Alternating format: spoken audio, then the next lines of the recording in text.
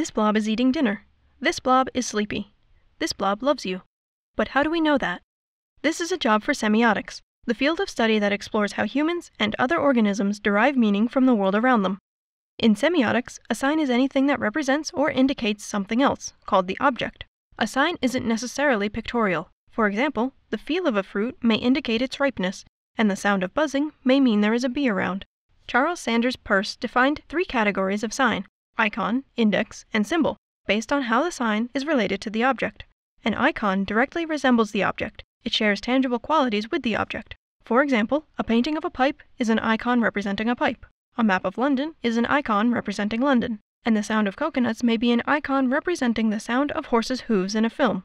An index has an implied association with the object. The sign and the object are connected in a logical way. For example, a growling stomach indicates hunger. Sunglasses and a white cane indicate blindness. And the smell of smoke indicates a nearby fire. A symbol is not inherently connected to the object. Instead, the connection is a matter of convention within a particular society. Because their meanings must be explicitly taught, symbols are easily misunderstood. Examples of symbols include the dotted lines on a road, symbolizing that drivers may pass one another, and the Star of David, symbolizing Judaism. Most words are also symbols, as they have no natural connection with the objects they represent. Professionals in any field that involves interaction and communication can benefit from understanding semiotics. For example, user interface designers are charged with making websites, programs, and applications easy to navigate, and they often utilize icons, indices, and symbols to achieve that goal. In order to create an effective interface, designers may run side-by-side tests, called A/B testing, to determine which signs are best associated with the intended object. The public's interpretation of signs changes very quickly in the realm of technology, as evidenced by the highly debated use of the hamburger button to represent a menu. Through widespread use of the button and careful design choices surrounding it, the hamburger button is now correctly interpreted by most users and has quickly become an industry standard.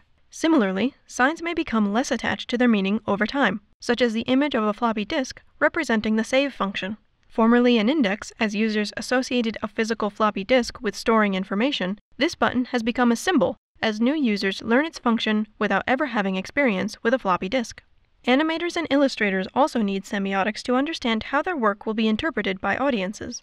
While some depictions of emotions are based on natural and universal facial expressions, others are symbolic and only make sense to certain audiences. This became clear when emoji, originally developed for a Japanese phone messaging service, were introduced to the West. This new audience used their own experiences with Western comics and cartoons to interpret emoji, often in ways the original designers had not intended. For example, in Western animation, an angry character may blow steam from their nose or ears, so Western audiences interpret this emoji as angry, while the original intention was to depict a person exhaling in triumph after accomplishing a goal.